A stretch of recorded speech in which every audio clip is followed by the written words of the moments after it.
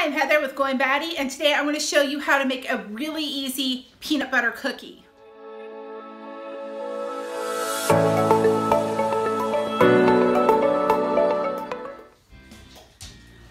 This cookie recipe is super duper easy, and this is for our gluten-free friends. It has 3 ingredients, that's it. So we have our peanut butter, our eggs, and our sugar. So we're going to go ahead and put our peanut butter in here.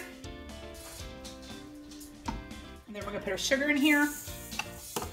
And our eggs. Now we doubled this recipe, and I will have this recipe on our website over at the goingbatty.com website. All right, so we're going to go ahead and just mix these together.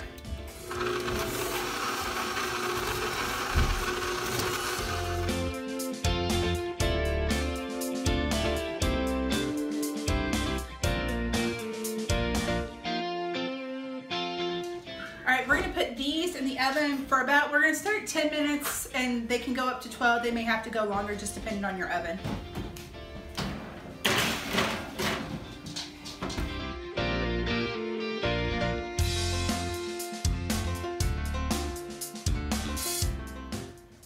So that is our 3 ingredient gluten-free peanut butter cookies. So I'm gonna give these a try.